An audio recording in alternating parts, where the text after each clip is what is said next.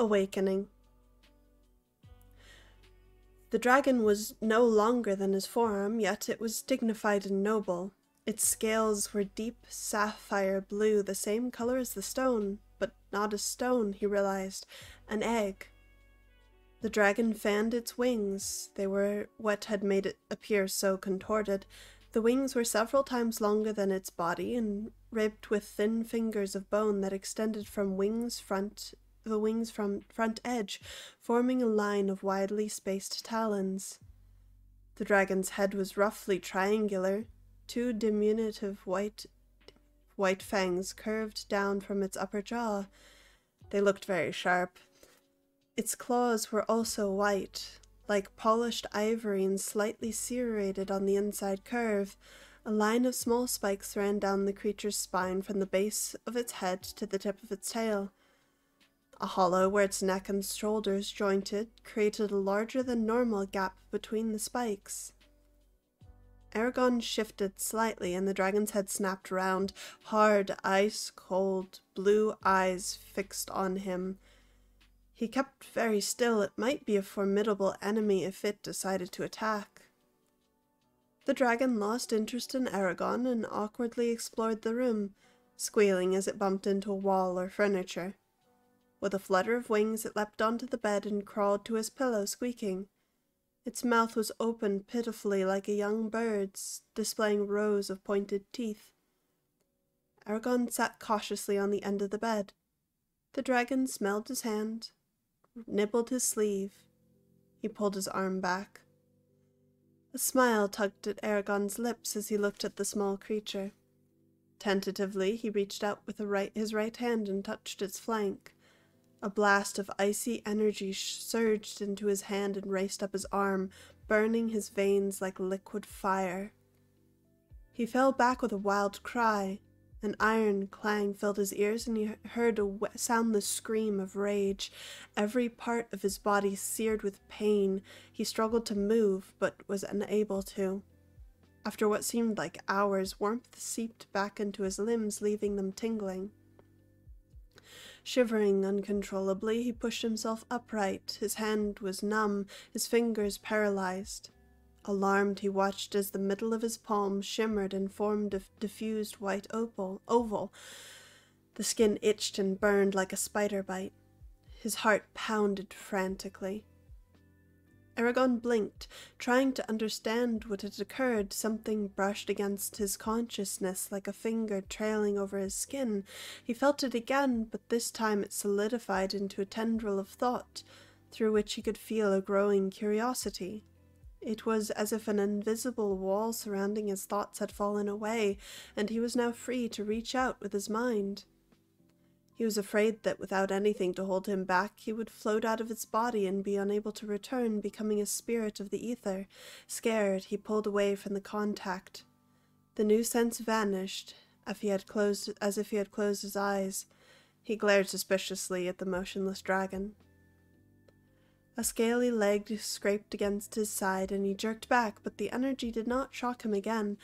Puzzled, he rubbed the dragon's head with his right hand. A light tingling ran up his arm. The dragon nuzzled him, arching its back like a cat. He slid a finger over its thin wing membrane. They felt like old parchment, velvety and warm, but still slightly damp. Hundreds of slender veins pulsed through them. Again the tendril touched his mind, but this time, instead of curiosity, he sensed an overpowering, ravenous hunger. He got up with a sigh. This was a dangerous animal, of that he was sure, yet it seemed so helpless crawling on his bed. He could only wonder if there was any harm in keeping it. The dragon wailed in a reedy tone as it looked for food.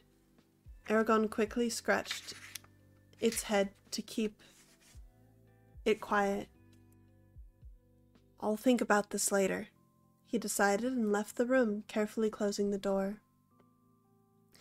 Returning with 2 strips of dried meat, he found the dragon sitting on the windowsill watching the moon. He cut the meat into small squares and offered one to the dragon. It smelled the square cautiously, then jabbed its head forward like a snake and snatched the meat from his fingers, swallowing it whole with a peculiar jerk. The dragon prodded Eragon's hand for more food. He fed it, careful to keep his fingers out of the way. By the time there was only one square left, the dragon's belly was bulging. He proffered the last piece. The dragon considered it for a moment, then lazily snapped it up. Done eating, it crawled onto his arm and curled against his chest. Then it snorted, a puff of dark smoke rising from its nostrils. Eragon looked at it with wonder. Just when he thought the dragon was asleep, a low humming came from its vibrating throat. Gently he carried it to its bed and set it by his pillow. The dragon, eyes closed, wrapped its tail around the bedpost contentedly. Eragon lay next to it, flexing his hand in the near darkness. He faced a painful dilemma. By raising a dragon, he could become a rider. Myths and stories about riders were treasured, and being one would automatically place him among those legends.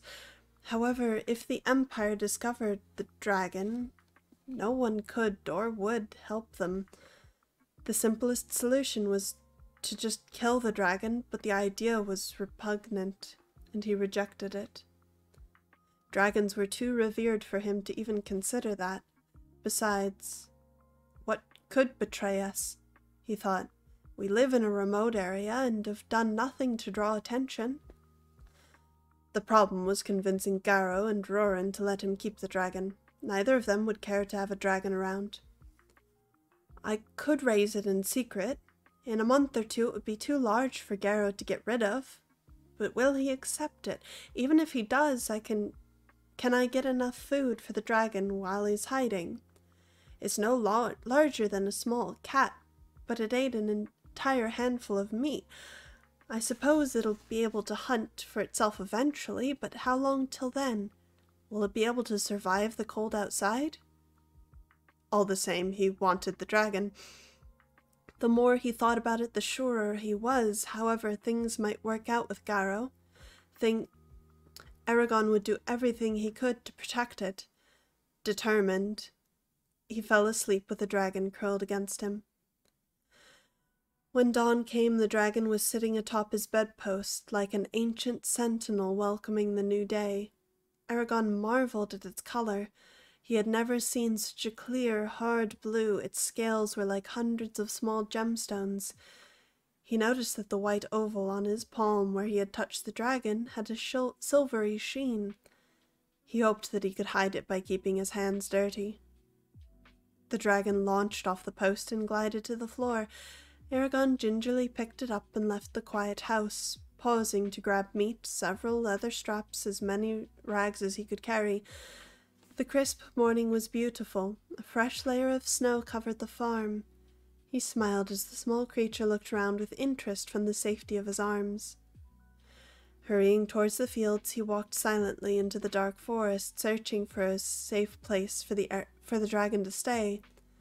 Eventually, he found a Rowan tree, standing alone on a barren knoll, its branches snow-tipped grey fingers that reached towards the sky.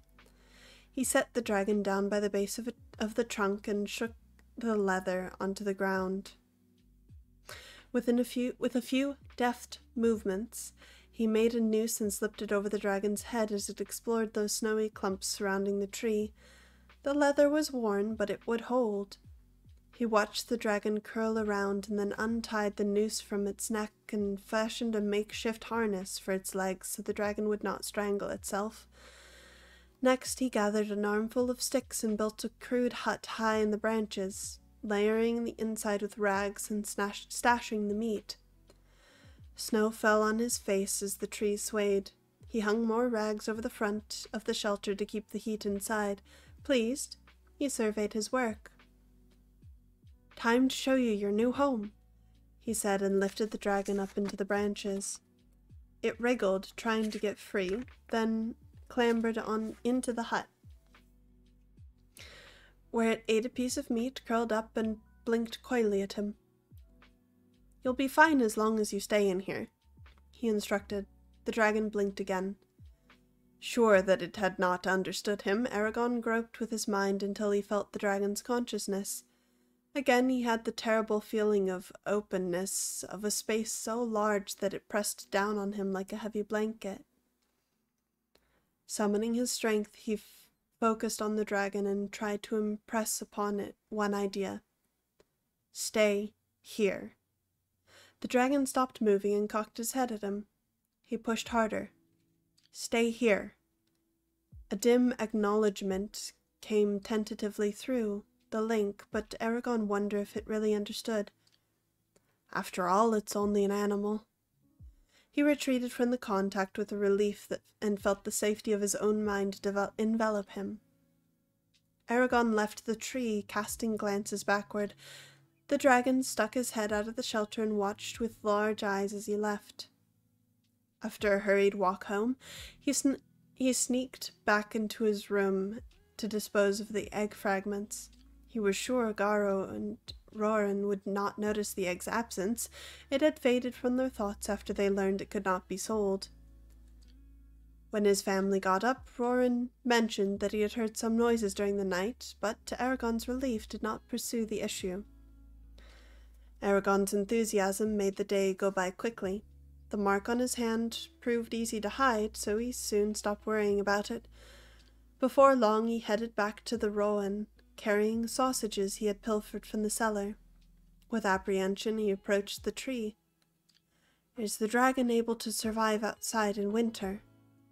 His fears were groundless. The dragon was perched on a branch, gnawing at something between its front legs. It started squeaking excitedly when it saw him. He was pleased to see that it had remained in the tree, above the reach of large predators. As soon as he dropped the sausages at the base of the trunk, the dragon glided down. While it voraciously tore apart the food, Eragon examined the shelter. All the meat he left was gone, but the hut was intact, and tufts of feathers littered the floor. Good, it can get his own food. It struck him that he did not know if the dragon was a he or a she. He lifted and turned it over, ignoring the squeals of displeasure, but was unable to find any distinguishing marks. Seems like it won't give up any secrets without a struggle. He spent a long time with the dragon. He untied it, set it on his shoulder, and went out to explore the woods. The snow-laden trees watched over them like solemn pillars of a great cathedral. In that isolation, Eragon showed the dragon what he knew about the forest, not caring if it understood his meaning. It was the simple act of sharing that mattered. He talked to it continuously. The dragon gazed back at him with bright eyes, drinking in his words. For a while he just sat with it resting in his arms and watched it with wonder, still stunned by recent events. Eragon started for home at sunset, conscious of two hard blue eyes drilling into his back. Indignant at being left behind. That night he brooded about all the things that could happen to a small and unprotected animal. Thoughts of ice storms and vicious animals tormented him. It took hours for him to find sleep. His dreams were of foxes and black wolves tearing at the dragon with bloody teeth. In the sunrise glow, Eragon ran from the house with food and scraps of cloth, extra insulation for the shelter. He found the dragon awake and safe, watching the sunrise from high in the tree. He fervently thanked all the gods, known and unknown.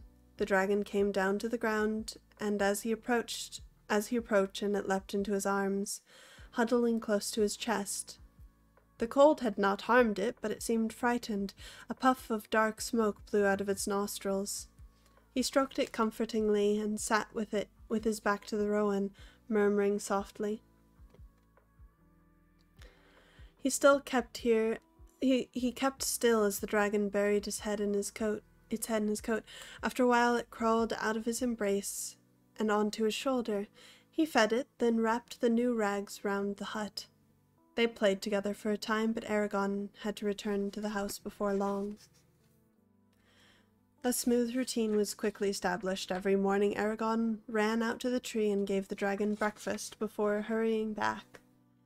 During the day, he attacked his chores until they were finished, and he could visit the dragon again. Both Garrow and Roran noticed his behavior and asked why he spent so much time outside. Eragon just shrugged and started checking to make sure he was not followed to the tree. After the first few days, he stopped worrying that a mishap would befall the dragon. Its growth was explosive. It would soon be safe from most dangers. The dragon doubled in size in the first week. 4 days later, it was as high as his knee.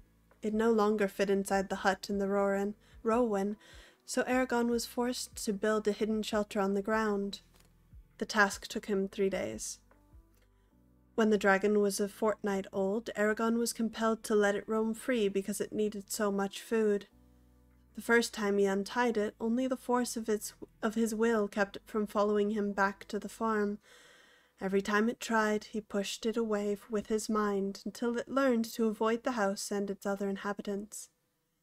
As he impressed on the dragon the importance of hunting only in the spine, there was less of a chance of being seen. Farmers would notice if game started disappearing from Palancar Valley. It made him feel both safer and uneasy when the dragon was so far away. The mental contact he shared with the dragon waxed stronger each day. He found that although it did not comprehend words, he could communicate it with it through images or emotions. It was an imprecise method, however, and he was often misunderstood. The range at which they could touch each other's thoughts expanded rapidly. Soon Eragon could contact the dragon anywhere within 3 leagues. He often did so, and the dragon in turn would lightly brush against his mind. These mute conversations filled his working hours. There was always a small part of him connected to the dragon, ignored at times but never forgotten. When he talked with people, the contact was distracting, like a fly buzzing in his ear. As the dragon matured, its squeaks deepened to a roar and the humming became a low rumble. Yet the dragon did not breathe fire, which concerned him. He had seen it blow smoke when it was upset, but there was never a hint of flame. When the month ended, Eragon's elbow was level with the dragon's shoulder. In that brief span, it had transformed from a small, weak animal to a powerful beast. Its hard scales were as tough as chainmail armor, its teeth like daggers. Eragon took long walks in the evening with the dragon padding beside him. When they found a clearing, he would settle against a tree and watch the dragon soar through the air. He loved to see it fly and regretted that it was not yet big enough to ride. He often sat beside the dragon and rubbed its back, feeling sinews and corded muscles flex under his hands. Despite Eragon's efforts, the forest around the farm filled with signs of the dragon's existence. It was impossible to erase all the huge 4-clawed footprints sunk deep into the snow, and he refused to even try to hide the giant dung heaps that were becoming far too common. The dragon had rubbed against trees, stripping off the bark, and had sharpened his claws on dead logs, leaving gashes inches deep. If Garrow or Roran went too far beyond the farm's boundaries, they would discover the dragon. Eragon could imagine no worse way for the truth to come out, so he decided to preempt it by explaining everything to them. He wanted to do 2 things first, though. Give the dragon a suitable name, and learn more about dragons in general. To that end, he needed to talk with Braum, a master of epics and legends, the only places where dragon lore survived. So when Roran went to get a chisel repaired in Carvajal, Eragon volunteered to go with him. The evening before they left, Eragon went to a small clearing in the forest and called the dragon with his mind. After a moment, he saw a fast-moving speck in the dusky sky. The dragon dived towards him, pulled up sharply, then leveled off above the trees. He heard a low-pitched whistle as air rushed over his wings. He banked slowly to his left. It banked slowly to its left, then spiraled gently to the ground. The dragon backflapped for balance with a deep, muffled thwump as it landed. Eragon opened his mind, still uncomfortable with the strange sensation, and told the dragon that he was leaving. It snorted with unease. He attempted to soothe it with a calming mental picture, but the dragon whipped its tail unsatisfied. He rested his hand on its shoulder and tried to radiate peace and serenity. Scales bumped under his fingers as he patted it gently. A single word rang in his head, clear and deep. Eragon. It was solemn and sad, as if an unbreakable pact were being sealed. He stared at the dragon, and a cold tingle ran down his arm. Eragon. A hard knot formed in his stomach as an unfathomable sapphire eyes gazed back at him. For the first time he did not think of the dragon as an animal. It was something else, something different. He raced home, trying to escape the dragon. My dragon. Eragon.